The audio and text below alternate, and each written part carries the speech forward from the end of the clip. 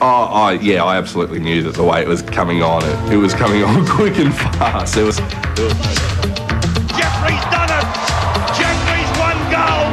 It is pretty embarrassing, you know, being a former Clio's most eligible bachelor in the world and to completely letting myself go. A very popular winner, great bloke, Geoff Huegill. You know, I was going down a bad spiral. He was charged with public nuisance, obstruct police and assault police. I did what I did and I can't change that. Underworld record split, Ray. Underworld record split. Now they Australian swimming fans first met Geoff Huegill more than a decade ago. The champion butterflyer winning 22 international medals, including Olympic silver and bronze, plus 5 Commonwealth Games gold. Right now, he is going after this swim, Geoff Huegill, and we should see his power home from here. He's got a great finish. Let's see what... Out of the water, he was just as successful.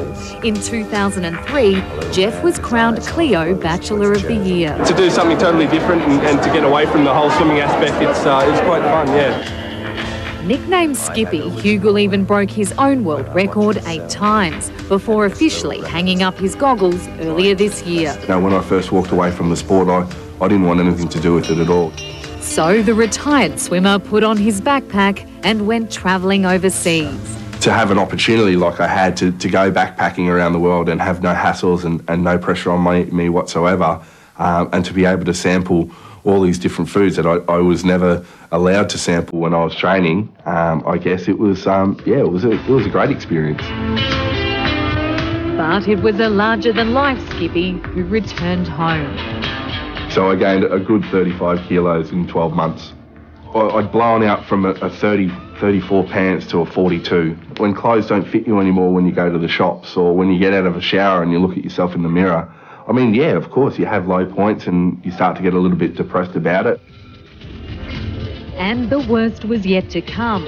In July this year, the 28-year-old was arrested at a Brisbane taxi rank during a drunken night out. Police alleging he hit an officer. Obviously, I'd like to think that everything was blown out of proportion. I never assaulted anyone. I never pushed anyone. I never hit anyone. I've never raised my hand to anyone. The incident sparked the end of his relationship with longtime girlfriend Nikki Gitto, and so began a new chapter in his life. I've got the power! Geoff is back working out at the gym 5 times a week. He's also studying to be a personal trainer.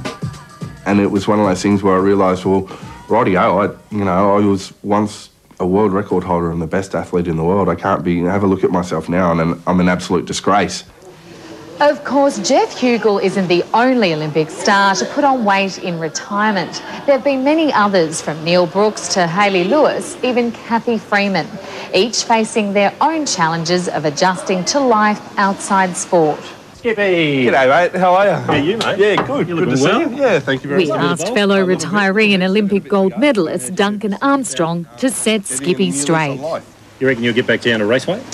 I don't know if I'll get right back down to race weight. I actually put on 40 kilos in about 16 weeks, so I went from about 90 kilos up to 128, 130. We've all seemed to be challenged by our weight because when you come through sport, you're conditioned to eat and eat to your sport's requirements.